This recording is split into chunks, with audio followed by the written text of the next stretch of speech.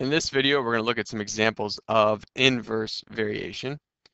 So in the first one, I'm told if x equals 4 when y equals 16 and y varies inversely as x, find x when y equals 3. So it's going to be very similar to how we dealt with direct variation with our setup. If you look at the first part of this sentence, it gives you two separate pieces of information. The first part, it tells you is what type of variation it is, and it's an inverse variation. And so that tells me y equals k over x is the formula we're going to be using. And the first part of the sentence also tells me what my x and my y values are. So I will know y, I know x, I can solve for k. So I get 16 equals k over x, which is 4. So to solve this, I would multiply both sides by 4.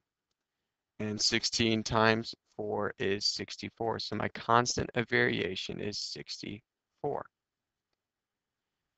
Then what I'm going to do is use the second half, find x when y equals 3. I'm going to write y equals k over x. I now know my constant of variation of 64. We want to find x, so we don't know x, when y is 3. So to solve this, I'm going to cross multiply. 3 times x is 3x. 64 times 1 is 64. And so if I solve here, I would divide both sides by 3 and get 64 thirds. And that is my value for x. And so let's take a look at number 2 for this.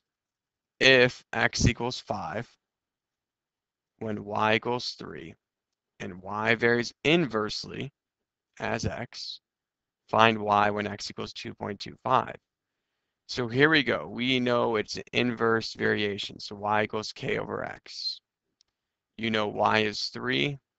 You know x is 5. So to solve for k, I would multiply by 5. So k is 15. And then I use the second part, find y when x equals 2.25.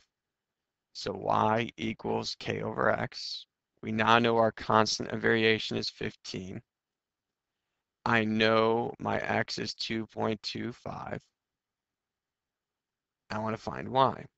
And so what I'm going to do is take 15 divided by 2.25, and that is going to give me 20 thirds.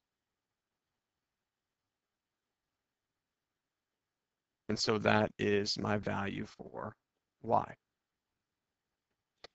And so when it goes to inverse variation, we take a look at the relationship between the variables. We use the first half, we're given x and y to find our k, and then we apply that k to the second half when we're trying to find a value of an unknown variable.